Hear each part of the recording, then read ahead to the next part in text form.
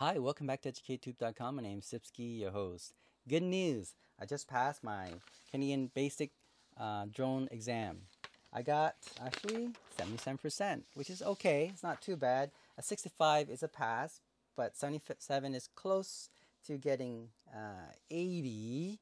For advanced exam, I would have to get 80 and have to do it in 60 minutes. This exam only takes about 90 minutes to complete. I only took 70 minutes.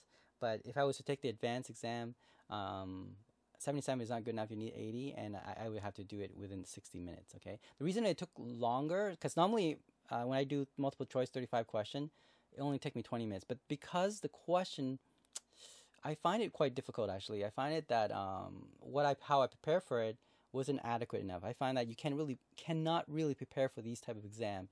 You can do your best. So it took me about half a day to go through the documents, document provided by Transport Canada. I went through there was like 2 or 3 documents. I'll provide the link below. And I read through it. The most important is that you try to understand what the document is trying to say. And once you do that, then I think, and be mentally ready. Make sure that you're not sleepy, you're not influenced by any type of drugs, alcohols, like those kind of stuff, right? You got to be alert, and you try to write exam as if you're preparing for, your class exam, like when going back to university or something like that, okay? So those kind of stuff, you got to be mentally prepared. You can never be prepared for these type of tests. So my advice is that just make sure you understand the content really well.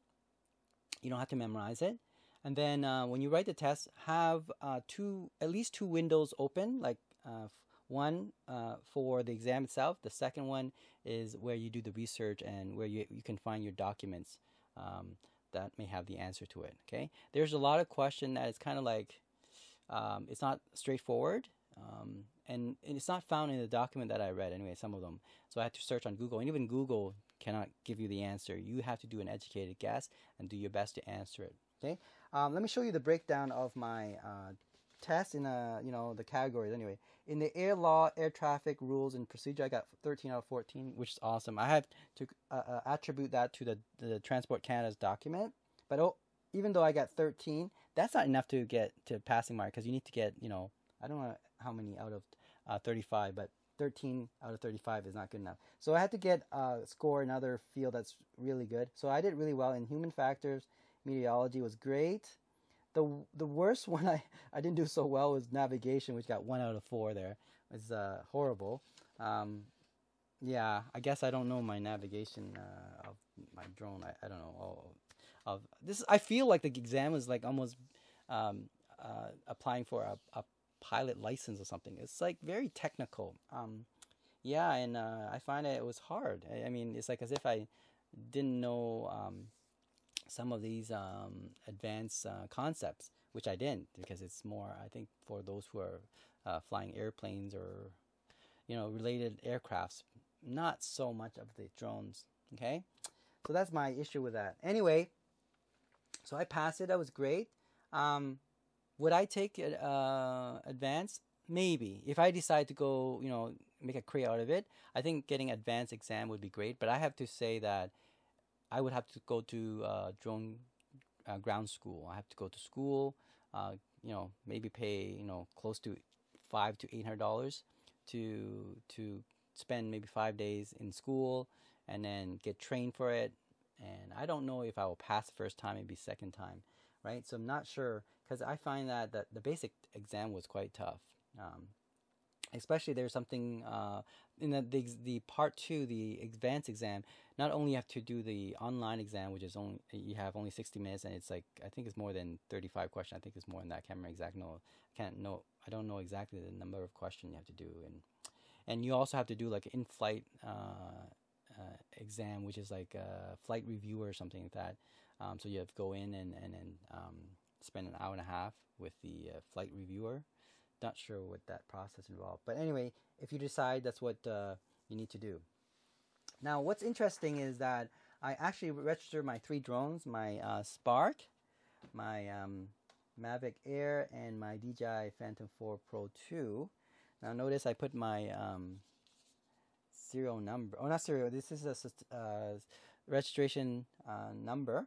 Okay, so you need to put that on all your drones when you register it. Only $5. Okay, so it's not too bad. The problem I have is this. Actually, it's a good news. It's not a bad news, but two of my drones, apparently, it's not updated in the Transport Canada, but two of my drones, the Spark, DJI Spark, this one here, and the Phantom 4 Pro version 2, guess what? I can, now, assuming, of course, if I get my advanced exam, right, if I passed it, I can fly in the controlled airspace and also near people within 5 to 30 meters.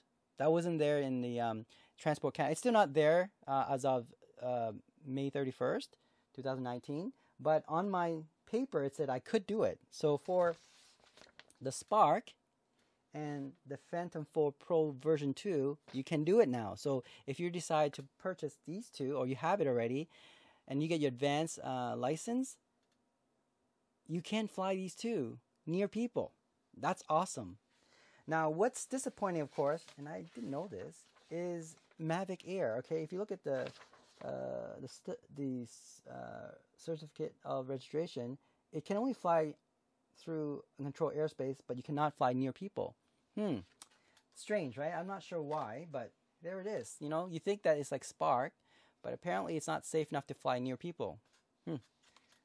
Who knows, right? Maybe, hopefully, DJI will try to get it certified, right, through Transport Canada and get that. But as of now, as of June 1st, 2019, it cannot do that. Even if you get advanced, you pass the advanced exam, you cannot fly near people, okay, for Mavic Air. I'm not sure about other drones. I only own 3 of this drone. I have another one, the Phantom 4, but I think I'm going to sell that one. So I'm not going to, register that one. I'm just going to sell it because I don't want to register it, and it's very hard. Oh, by the way, that's another issue. If you decided to sell your drones, you got to make sure you indicate that in your registration, right? So, and that brings me to the second part, which is, I would say, a nuisance, but it's for safety, is that you have to keep log of your flight. I call this log APIS logbook. So every time you go out and fly, you got to make sure you do a pre-flight check, and then you got to log in what time, what day you fly, any issue with it. If you change a propeller, that's part of maintenance. You need to write that down. So as if you're flying an airplane, basically, right? Keeping track of it. Okay, a lot of people, and I've never seen anybody on YouTube talk about this. You got to keep track of your flight, okay? So logbook, because that was part of the exam, right? Part of the basic exam that I just wrote. They say that you have to keep log of your flight, so be aware of that. Now, here's another issue. If you sell your drone, you got to give this logbook to the person you are transfer your ownership to. That's found in the documents, okay? So a lot of people don't know that, okay? But you have to do that. So let's say if I decide to sell this, I would give them my logbook to them. And so that means that if I have 3 drones, I have to have 3 logbook, because, if you give this logbook away and it has all 3 drones, then you have some of the information in there. And by the way, you have to keep this logbook with you for 12 months. Okay, so in other words, if you cease to operate the drones, you still have to keep this document for 12 months. Now, if you did some repair to it, it's actually 24 months, because Transport Canada, let's say something happened, there was some kind of safety issue, and Transport Canada wanted to investigate. They want to make sure that you kept track of your flight and all that, so you need to have your logbook. Now, you can also check the electronic log through your app. I guess that works too, but I think you should physically write in your logbook. You should have a logbook, okay? And that show your professionalism as well, okay? So you should do that. Just be aware that there's that 12 month you have to keep the record of, or 24 month if you did fix or repair it, or some kind of major repair fixed, then you have to keep it for 24 months. Because if there is a trouble, let's say there was a head-on collision somewhere in midair or something like that, or you injured people, yeah, you got to have that, okay? What else I want to say? That's about it. So would I write the advanced exam? Well, you know what? If I want to make a second career, I think that would be great, because I think there's a lot of opportunity in this field. Like you could do research, you could do real estate. There's so many application behind that. But I have to say, it's going to be a hard exam. It's not going to be easy. After I wrote the basic exam, I found it quite difficult. So if I do decide to go to write my advanced exam, I would probably have to go to school for that. Maybe take that 5-day course. Costs about $500 to $800 to do it. Okay, and it's not guaranteed that I will pass.